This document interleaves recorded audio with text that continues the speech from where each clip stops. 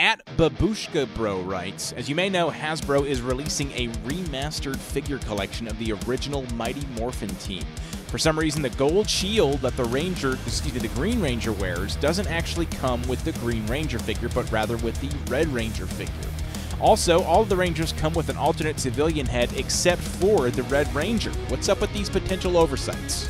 I think this is pretty clear if you look into what the most popular character is that sells. I know Jason David Frank, Green Ranger, gets a lot of dislike. They're making another Tommy figure. They made every version of him.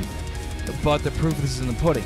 When you go to Target or Walmart, or if you live in Canada, you still have Toys R Us. Dirty bastards, you have Toys R Us, we don't. It's usually Tommy's the hardest one to find. So if you make the Green Ranger, chances are you're gonna just buy him. Like right now, that's the only figure I buy because I have to cut down.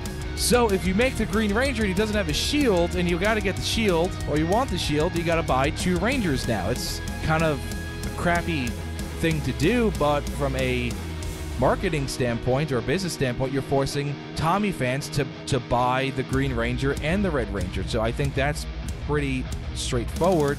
With the issue about no head sculpt for the Red Ranger, Austin St. John, I think it might have to do with his ongoing legal issues. That's probably what, from what I heard, that's why he wasn't invited to Once and Always, the reunion show. So I find that a little weird. There is a way around it. I mean, simply you could just add in a Rocky sculpt. I mean, it's not the best.